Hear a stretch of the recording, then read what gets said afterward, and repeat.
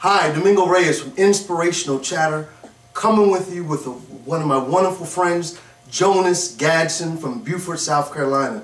Jonas is with us in Delaware today, and he is a prolific writer, a motivational speaker, distinguished Toastmaster, and just a good friend. Did I leave anything out, brother? No, you got it, brother. All right. He's known as Mr. Enthusiastic. And matter of fact, if you spend just a few minutes with him, if you listen to him at all, he's going to put a smile on your face. And so I'm just thrilled to be able to have this time to be able to talk and speak with him on today. Also, this almost didn't happen.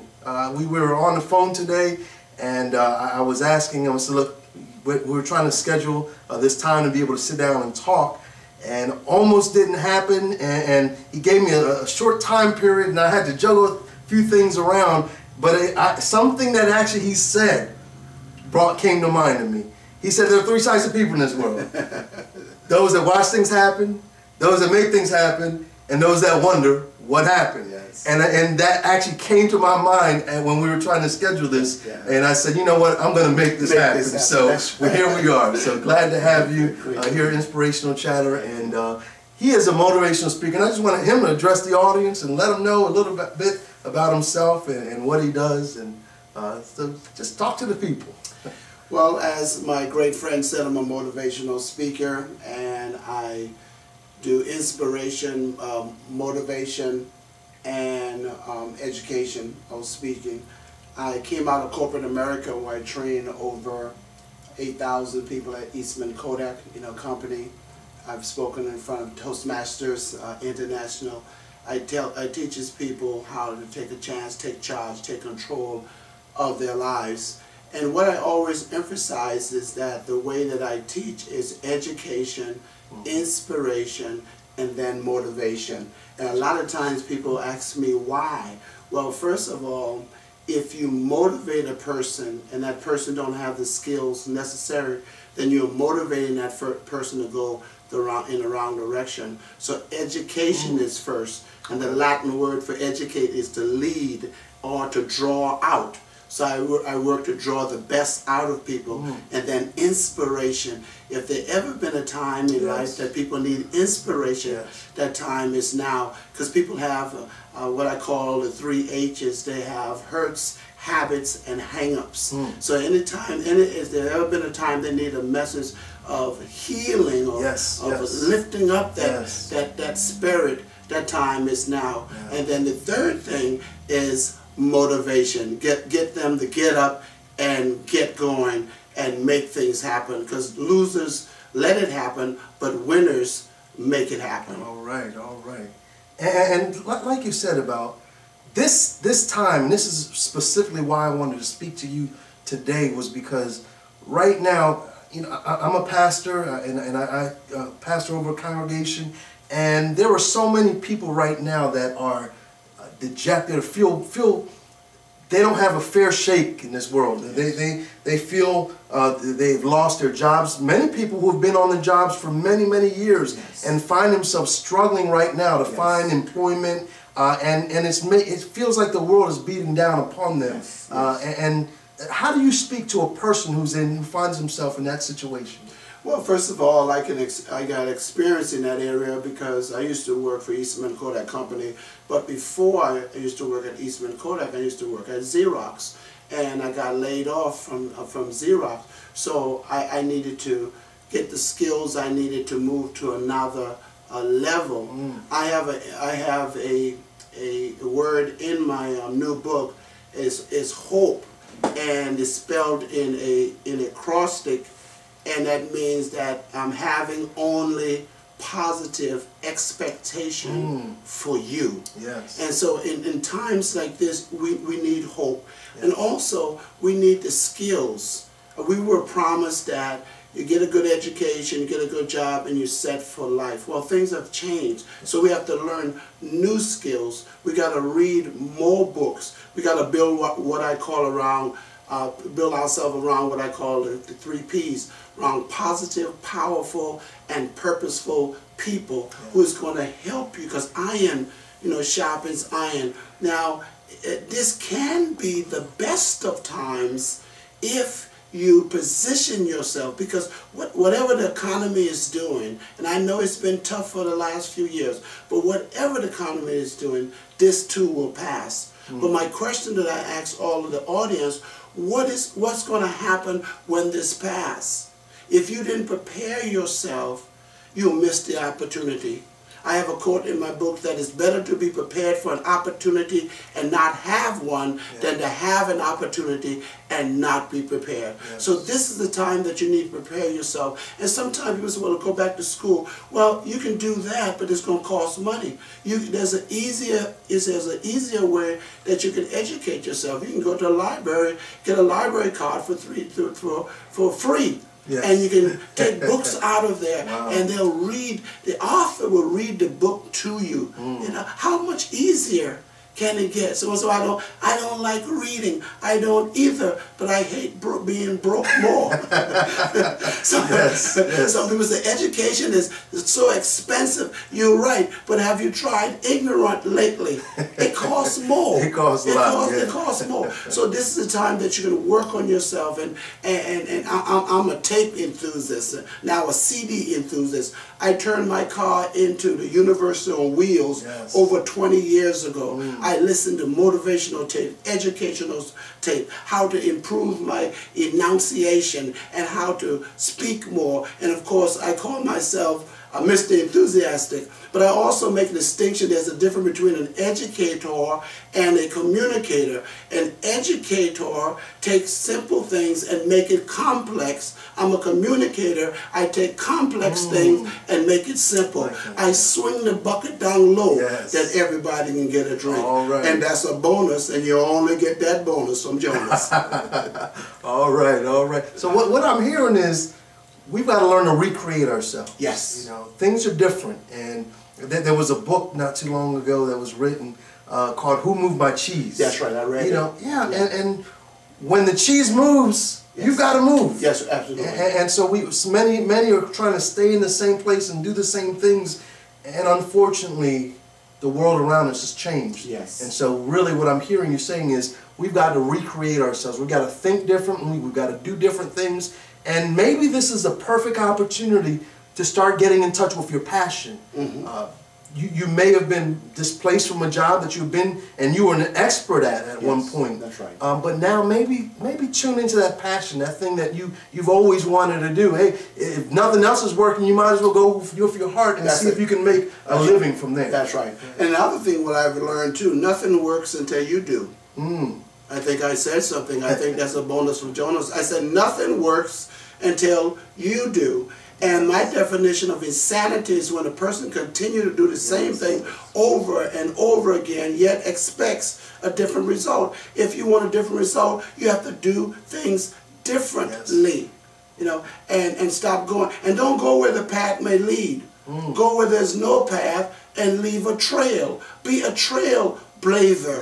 As my friend just got through saying, it's a great opportunity for entrepreneurship. When I was working at Eastman Kodak Company, I know it wasn't going to last forever, so I started doing some things on the side. And this is something I ask the audience all the time. I said, how many of you drove here today or tonight? And they raised their hand. They said, very good. I said, how many of you have a spare tire in your vehicles? And their hands go up again. I said, well, how many of you expecting to have a flat?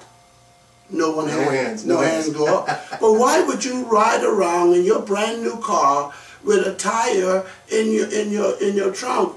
Well, you got it in there just in case. So even if you got a good job right now, find out what your passion is. Find out what is your purpose. Yes. And then live it with a passion. So just in case you get laid off from your job, or you're already laid off from your job. Well, you've been making a lot of money for the company before with your skills. Why not make a lot of money for you? You are worth it. I make a distinction in the book that I wrote. There's a difference between work and worth. See, if you realize that you are worth it, you'll do the work. Wow. See, powerful. Yes. Well, speaking about that book, you have a book entitled How to Fly Like an Eagle with wings like a wimp. Yes. What a catchy title. How to fly like an eagle with wings like a wimp. Yes. And why don't you tell us a little bit about this? As I was mentioning earlier, this book teaches you how to take a chance, take charge, and take control of your life.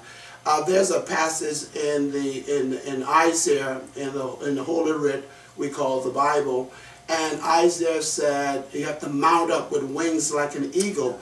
And so I did an in-depth study about birds and found out there's 9,000 different species of bird, and the Creator decided to style us as an eagle. And what I did is did a comparison between the human beings and eagles. And for example, the eagle has the ability to see over 7 miles at a time.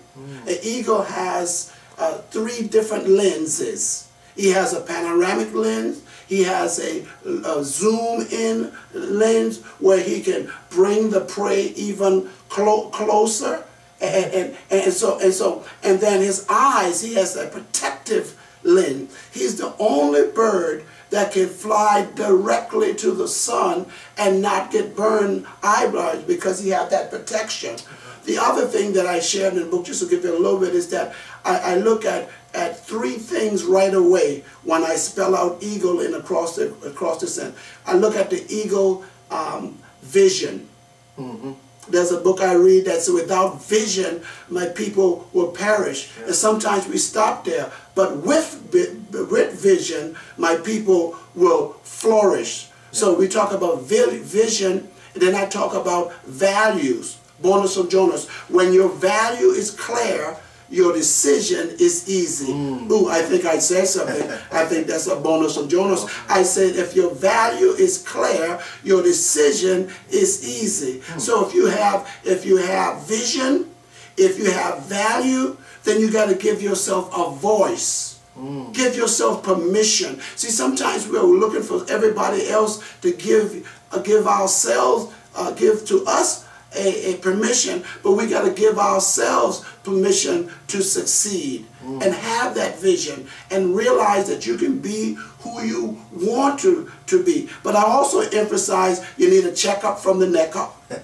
Yeah, you need a transformation. From the neck down, the best you can do is about $350 a week. But from the neck up is unlimited. And I also talk about the transformation. And most of us been to school, so you know about the caterpillar and going to the cocoon. And the caterpillar got to go through the process. It's not an easy process. And sometimes we don't want to go to the process, but when that caterpillar goes through the process, it emerges later on as a butterfly. Yes, beautiful. See, and listen, the caterpillar has a lot of legs, but I don't care how fast the caterpillar can run, he can never fly until he's transformed into a butterfly. Now, some of you are crawling through some things right now when you have the ability to fly over. It's time to mount up. In fact, I raise another question in the book is, what kind of bird are you? Then I talk about some of the characteristics of other birds, but we all are eagles, and it's our time not to mount down. Anybody can do that. It's time to mount up. And by the way, eaglets don't decide to fly. They have to be taught how to fly by their parents, the mother eagle and the father eagle. And in fact, the way that the eagles get the eaglet to start to fly is they evict them out of the nest. All right. Because in the nest they got so comfortable. Because initially when they made the nest, it made a lot of cushion on there to protect the eaglet. But see, the eaglets grow up to be bigger and they get comfortable. So mom and dad start moving all the comfort stuff, and then after they move it, they get to the sticky stuff. Then all of a sudden they can't stay there anymore because they're too sticky. I also have in my book, How to Fly Like an Eagle with Wings Like a Whip, that even an eagle need a push. All right. And this message that we are sharing with you, we know that you're an eagle. We just stopped by to talk to you just for a few moments to give you a push. All right. Amen. Leap and grow wings on your way down. Ooh, I think I said something. I say leap and grow wings on your way down. All right. right. Amen. Amen. I'm taking a lot of notes on this because I have a son who's 16 years old and one that's right behind him, 15 years old, and so I'm gonna be making some prickly things in the nest for them to be able to go out and out and fly. But that's our charge. I greatly appreciate that time. I just want to show it one more time. We're going to put a link right at the bottom, so if you would like a copy of this book, you can go ahead and get one. I believe you're selling right on Amazon.com. Yes, right? Amazon.com or Barnes & Noble, either one, they can get it, or they can contact me and get it through me direct, or get an author copy, a signature from me as well. All right, so we will leave all that contact information right on the bottom of this post.